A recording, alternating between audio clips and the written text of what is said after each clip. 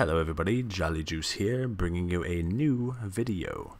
And today I will be talking about how to use your Elgato Game Capture HD60 to record your Mac video and the game audio. I've tried to work on this myself for quite a long time. I watched other people's YouTube videos and I just could not figure it out.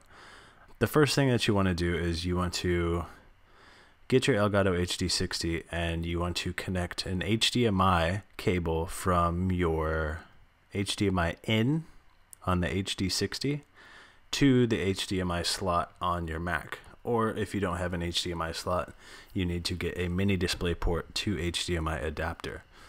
The second thing you want to do is you want to plug in the USB that came with your HD60, and then you want to connect that to your Mac. Once you have that all set up, you want to check this little screen icon, and you want to make sure that Mirror Elgato is checked. Yeah, you just want to make sure that's checked.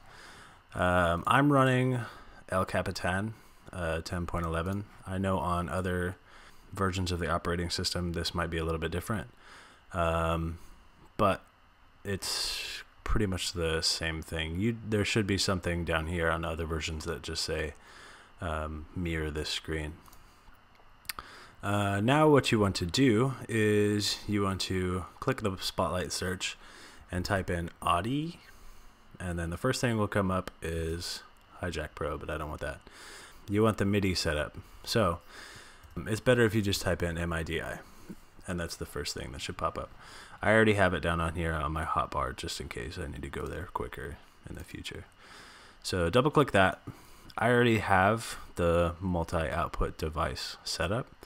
But if you want to make a new one, you press this plus here and create a new multi-output device. What that does is it sets it up right here. So I'm going to delete this one and then go to my other one. So what you want to do is you want to make sure that I'm using the Razer Kraken. I also have the Astro Gaming, but right now I'm using the Razer Kraken. You want to make sure that's checked. If you don't have a headset, only these two will be checked. But you want to make sure this one is checked, HDMI is checked, and built-in output is checked. And make sure that the master device is HDMI. I've seen other YouTube videos put 44-100 Hz as their setting, but I kept mine on 4800 and it's completely fine. So the next thing that you want to do is you want to click this little arrow right here and just make sure that everything is in the 48,000 Hertz. So once you have that done, you should make sure that your multi-output device is set as the default sound output. I did not do this before and it did not capture any audio for me. So I'm pretty sure that this is what you need to make sure that you can capture your game audio.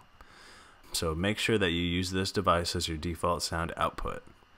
I have the Razer Kraken set up to play the alerts and sound effects. It doesn't really matter because this is, you know, you can still hear the sound in your headphones. And then I'm using a blue snowball as my input. So after that's done, you want to bring up your game capture screen, which I am bringing up now, and I have my audio input as my snowball mic. And if I look at my settings, I just have it on PlayStation 4. Everything else is the same, even audio. I did not change anything inside of the actual capture software. You do want to mute this. I think if you don't have it muted, it will just do this repeating noise all the time, and it's very, very annoying. So just to test it out, I will bring up Minecraft.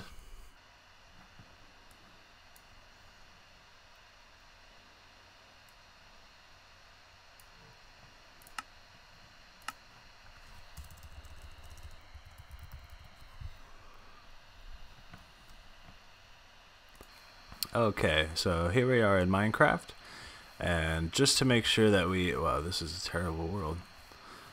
Just to make sure that we are getting audio from the game, you want to click around in the menus and just make sure that this game audio is actually receiving some sort of input. So you can just click around on some buttons, turn up the music if you want. So let's try it right now.